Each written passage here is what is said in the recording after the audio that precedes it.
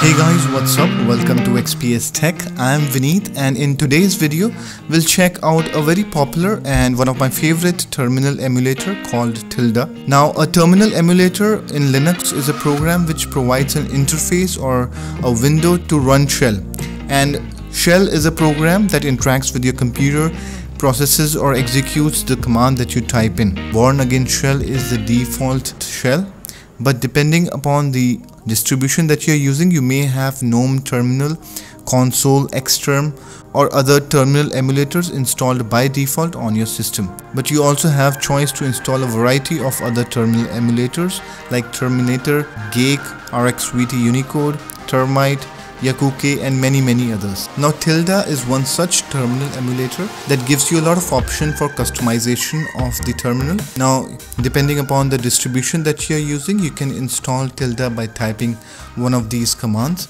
Now when you first open Tilda, this is the screen that you get, which I agree is not the prettiest, but we'll customize it and make it more beautiful. Now to customize Tilda, right click on the terminal screen and choose preferences. Now here you have all the options for customization in their respective categories as tabs.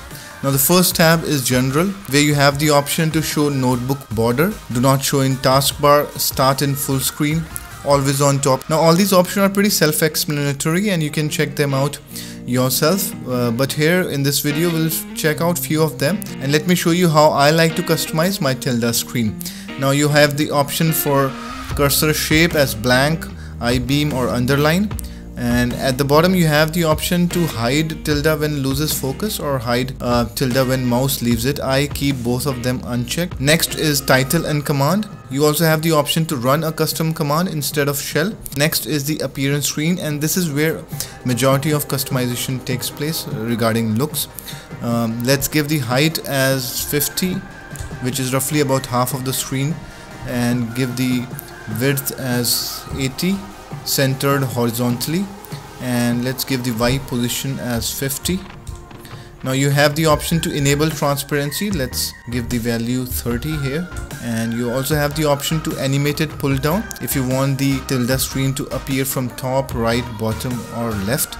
Alright, next is the color tab, where you can change the color of terminal, which is generally available with most other Linux terminals as well. But once you change the color, the transparency goes back to 0.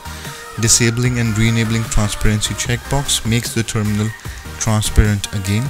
And at last is the key bindings or keyboard shortcut tab, which gives you list of all shortcuts available. You can change these shortcuts also according to your personal choice. Tilda is a great terminal which makes copy paste commands from a web page a lot easier. You can also run multiple terminal emulator, each for different tasks, which is very useful if you have a large screen. Also the option to temporarily hide terminal and call it back when you need it is also pretty useful. Alright, so that was all.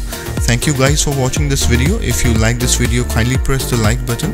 If you have any comment, suggestion or feedback, please type that in the comment box. And if you want to see more such videos, kindly subscribe to my channel XPS Tech. Thank you again for watching, and I'll see you next time.